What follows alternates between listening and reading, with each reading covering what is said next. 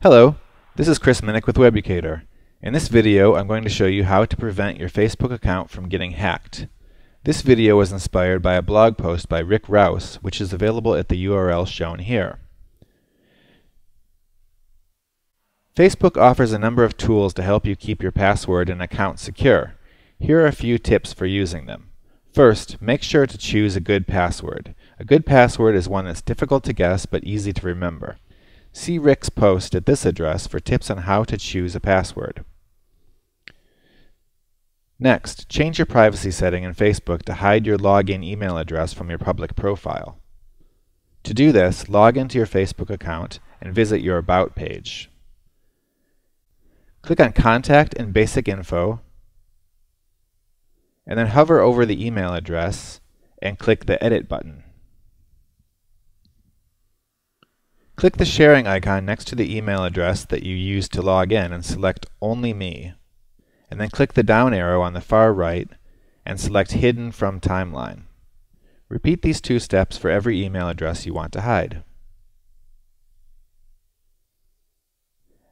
Click Save Changes. Next, set up your cell phone as a foolproof lock in your account. Here's how.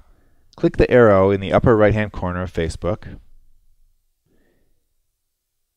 and click Settings. And then click on the security link and then click on Login Approvals. Check the box next to Require a security code to access my account from unknown browsers, and then follow the steps on this screen to register your cell phone.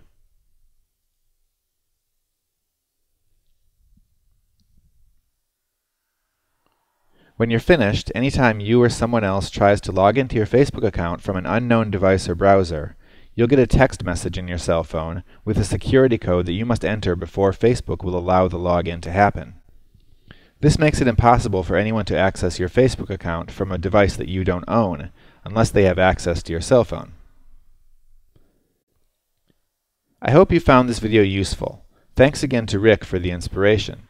Check out his blog at the URL shown here for other computer tips, tricks, and tutorials.